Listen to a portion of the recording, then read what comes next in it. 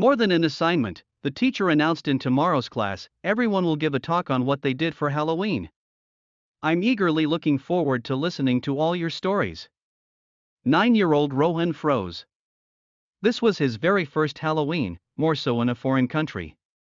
He hailed from India and there was no Halloween there. That evening, he waited patiently for his dad to return from the office. He looked out of the window as he saw a bunch of kids going trick-or-treating in his neighborhood. They were dressed in costumes.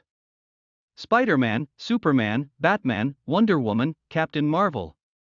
He didn't even have a costume. It was 5:30 p.m. when his dad came home. "What happened, son? You look gloomy." "Dad, I have to go trick-or-treating. We have to talk about it in our English class. I can't fake a made-up story. The teacher will know." "What's the big deal? Let's go tonight." "I don't have a costume on. The stores are still open. We could still go get one." "What do you want to be?" "I wanted to be Superman. But it's already taken by somebody. I just saw them." "I'll be Olaf?" "Sure. Let's go." "But Dad, it's an unnecessary expenditure.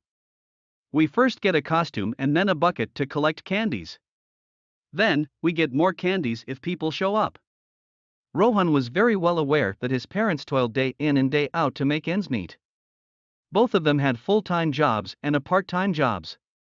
They had extended family in India and were sending funds too. He tried his best to limit the expenses from his end. He had limited toys, he ate mindfully. He absolutely hated the fact about spending on Halloween items as he considered them to be one-time use. His thoughts vanished when the car stopped at the store's parking lot. "Dad, do we have to do this? Can't we find some alternatives that are easily available at home? I mean, I know marks matter, but this will cost so much." "Don't worry about the expense, son. Firstly, this is your first time going about in the neighborhood. Ensure you make a good impression. They matter. Secondly, you have never experienced this in India. When we are offered an opportunity, recognize it." "I should have realized this before, son. I'm sorry, it completely escaped my mind." "I don't blame you, Dad. It's a children activity." And off the father-son duo went. They got what they wanted and returned home. Rohan wore the costume. "I am Olaf, I like hugs." He stammered. "Warm hugs," his father corrected. "Don't be nervous, son. Tell me, who are you?" "Olaf." "Oh wow. A talking snowman. What do you want?" "A warm hug." Daddy Rohan reached out for a hug. "Thanks, Dad." As they went outside, "This house gives chocolates." "That does. And Thiaat one over there does. I saw kids going. Let's follow suit." Knock. Knock. "Who's there?" questioned a female voice. "Ro." He was about to answer, while his dad cleared the throat. "I mean, Olaf. The snowman. From Frozen." Rohan corrected himself. The door opened, and a lady with a bowl responded. "Hi, Olaf. You like warm hugs and candies, don't you?" "Hello to you, sir. You must be new here." "Yes, we live opposite." "That is very nice. Here are your candies, Olaf." They went to the second house. Knock. Knock. "Yes?" answered a man with his hands behind his back. He was stern. "Hello, sir, my name is Olaf and I like warm hugs." Rohan said with a serious face. "Oh, so serious? Rather Joker from Batman. Can you spare me a trick or two?" Rohan stayed still. Tricks? He had never thought of that. He thought candies were given out merely based on costumes. He never had a trick planned. He considered the tradition rather rude. It's not even your property to be rude to someone else. Helpless, he looked up to his dad and turned to go back. His dad spoke up. "Don't mind me, sir. But this Olaf is pampered and won't take no for an answer. If you don't offer a treat, We will cut a plant from your garden and take it home. The homeowner laughed and showed some candies. Come here, Olaf, did I scare you? I. I didn't have a trick. Don't you worry. I will hand you a cotton ball. Spin off spider webs from it and threaten to put it all over their door if they don't offer you treats. How does that sound, young man? Rohan smiled from the generosity. They went to the third home with the cotton and some more candies. Knock, knock. No one responded. Knock, knock. I don't think anyone is home. Dad Olaf turned around to go back. Just then his eyes fell on a bowl of candies beside the door. He pointed towards it and asked his dad. Are they all for me? No, son, not all. Take a little and go. Will they be watching, Dad? Perhaps, son. This reminds me of a joke Mom used to narrate. I'll narrate it to you. There was a boarding school far, far away. During the lunch break, a boy went to take apples. The note read, "Take only one. God is watching." So the boy took one and went to take some candies. Hơn cả một nhiệm vụ, giáo viên thông báo trong lớp học ngày mai, mọi người sẽ nói về những gì họ đã làm cho Halloween. Tôi rất háo hức mong được lắng nghe tất cả câu chuyện của bạn. Rohan 9 tuổi bị đóng băng. Đây là Halloween đầu tiên của anh ấy, hơn thế nữa là ở nước ngoài. Anh ấy đến từ Ấn Độ và không có Halloween ở đó. Tối hôm đó, anh kiên nhẫn đợi bố từ văn phòng trở về. Anh ta nhìn ra ngoài cửa sổ khi thấy một đám trẻ đang đi lừa hoặc đối xử trong khu phố của mình. Họ đã mặc trang phục, người nhện, siêu nhân, Batman, Wonder Woman, Captain Marvel. Anh ấy thậm chí còn không có trang phục. Đã 5 giờ rưỡi chiều khi bố anh ấy về nhà. Chuyện gì vậy con trai? Trông bạn thật u ám. Bố, con phải đi lừa hoặc điều trị. Chúng ta phải nói về nó trong lớp học tiếng Anh của chúng ta. Tôi không thể giả mạo một câu chuyện bịa đặt.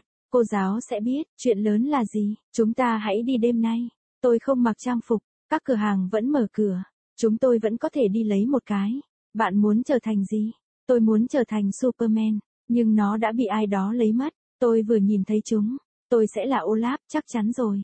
Đi nào, nhưng thưa cha, đó là một khoản chi tiêu. More than an assignment, the teacher announced in tomorrow's class, everyone will give a talk on what they did for Halloween. I'm eagerly looking forward to listening to all your stories. 9-year-old Rohan froze. This was his very first Halloween, more so in a foreign country. He hailed from India and there was no Halloween there. That evening, he waited patiently for his dad to return from the office. He looked out of the window as he saw a bunch of kids going trick or treating in his neighborhood. They were dressed in costumes. Spider-Man, Superman, Batman, Wonder Woman, Captain Marvel. He didn't even have a costume. It was 5:30 p.m. when his dad came home. What happened, son? You look gloomy. Dad, I have to go trick or treating. We have to talk about it in our English class.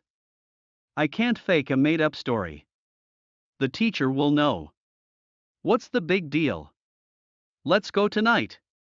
I don't have a costume on. The stores are still open. We could still go get one. What do you want to be? I wanted to be Superman. But it's already taken by somebody. I just saw them. I'll be Olaf? Sure. Let's go. But Dad, it's an unnecessary expenditure. We first get a costume and then a bucket to collect candies. Then, we get more candies if people show up. Rohan was very well aware that his parents toiled day in and day out to make ends meet. Both of them had full-time jobs and a part-time jobs. They had extended family in India and were sending funds too. He tried his best to limit the expenses from his end. He had limited toys, he ate mindfully.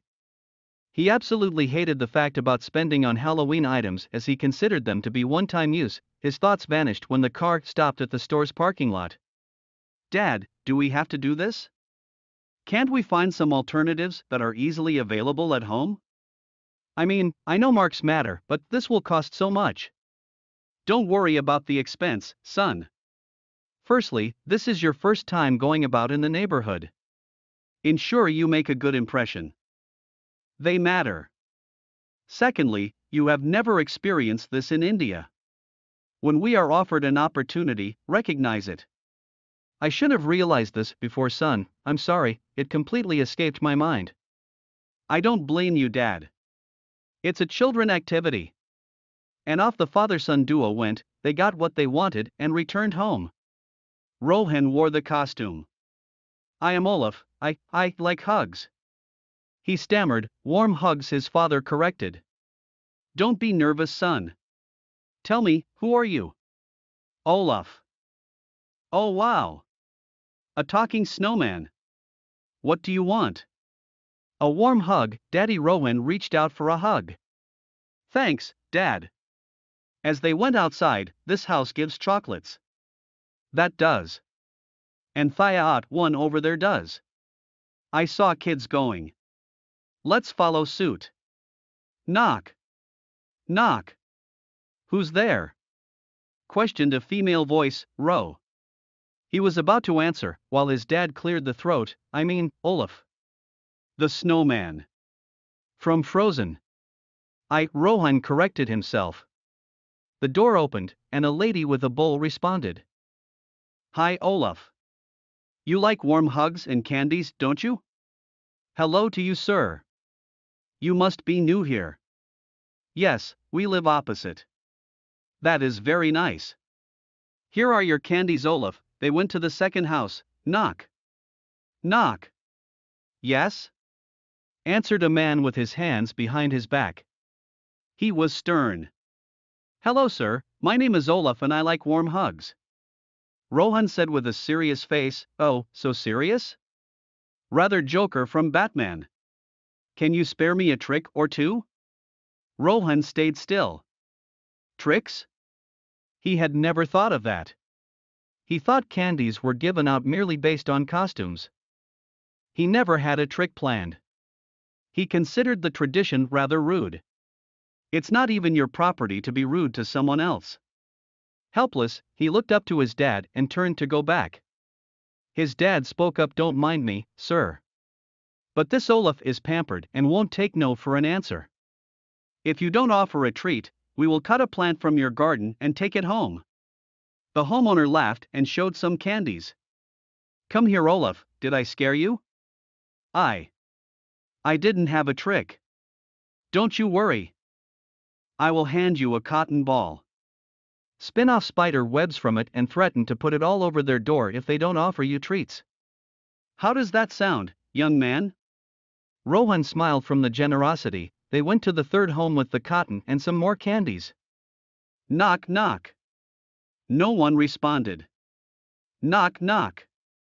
I don't think anyone is home. Dad Olaf turned around to go back. Just then his eyes fell on a bowl of candies beside the door.